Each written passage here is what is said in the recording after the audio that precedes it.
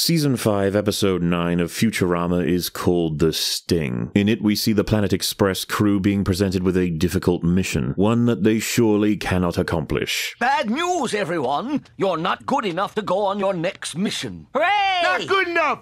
Why? Says who? Farnsworth explains that the previous crew died on this mission and that it's simply far too dangerous. This is good news to Bender and Fry, but not to Leela. We are just as good as any of those other crews you sent to their deaths. But Leela, we're no good. I'm scared too, but I'm more scared of disappointing myself. I'm not scared of that at all.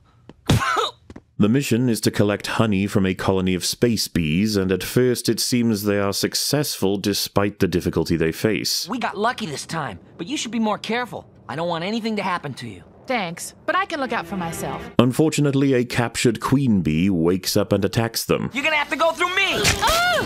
Oh! He's dead.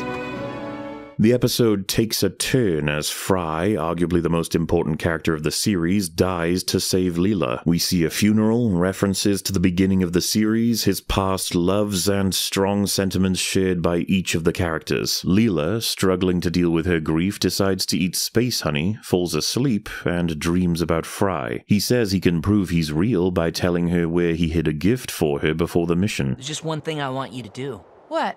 I want you to wake up. Wake up? But I'm not... In her next dream, Fry takes her dancing in a Venusian garden and drinks hot chocolate with her on Hyperion. Here, take my jacket. You look a little cold. Thank you. Leela talks about how this has to be real because she would never take such good care of herself in her own dreams, so there has to be a way to convince everyone else this is real. All you have to do is wake up. No, don't say that! This is real!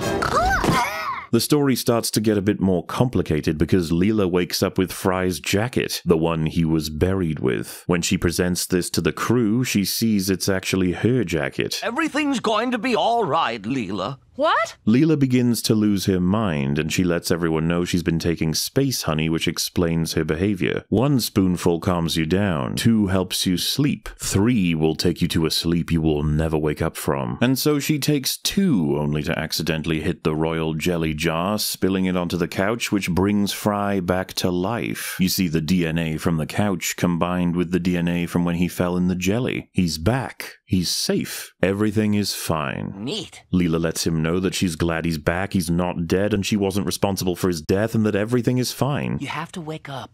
Wake up? Oh no! No!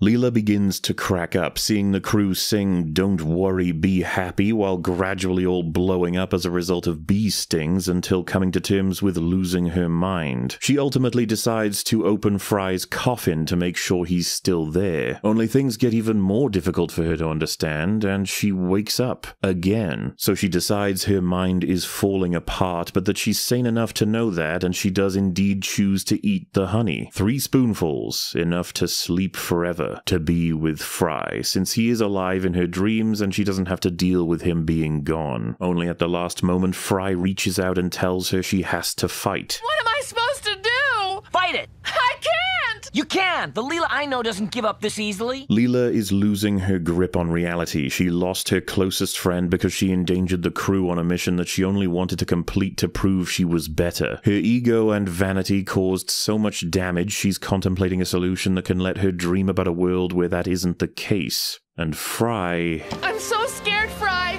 I don't know what to do! Just wake up, Leela. Please, just wake up. As Fry continuously asks Leela to wake up throughout the episode, we eventually hear him breaking down as he says it behind the sound of hospital beeping. Leela wakes up. Fry, you're alive. Leela! You're awake! The ambulance took you here right after the bee stung you. The stinger went right through me and you got all the poison. It turns out Leela's decision to prove she could handle this mission almost killed her. The guilt over the damage she assumed it caused a crew member almost brought her to suicide. In reality, the damage she had done was to herself, and she needed to come to terms with that before realizing that any dream world where everything is perfect and you only made the correct decisions is a dead end. It's a nonsense fairy tale, and fighting to get back to reality is what matters. is, to get back to those you love and who love you. Everything in the episode is now recontextualized as Leela's point of view on the characters instead of them being themselves. On top of that, you see absurd realities of the world being treated as normal, like the stinger being left in Fry's corpse, or Bender immediately selling Fry's possessions, or the professor chopping someone's head off to analyze it. It's not that these things wouldn't happen, it's that this is what Leela would expect to simply be the case in her world, and as the episode continues, we get more and more abstract representations of her mental state. The episode sheds light on Fry's commitment to Leela, giving us clues that he did indeed put his jacket on her because she was cold, he did get her the gift, and his speaking to her is very likely what managed to bring her back, to pull her from the brink. Maybe if you heard a familiar voice, it might help keep your mind together. But who knows if it really got through? It got through, Fry. It got through.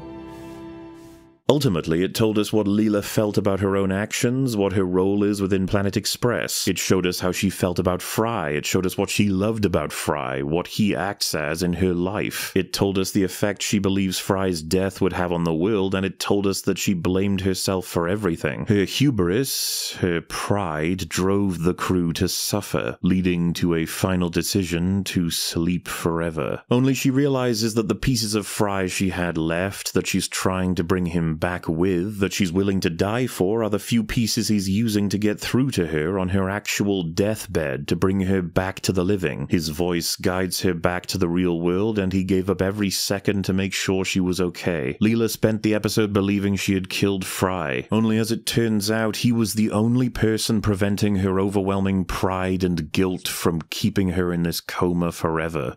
It's bloody brilliant.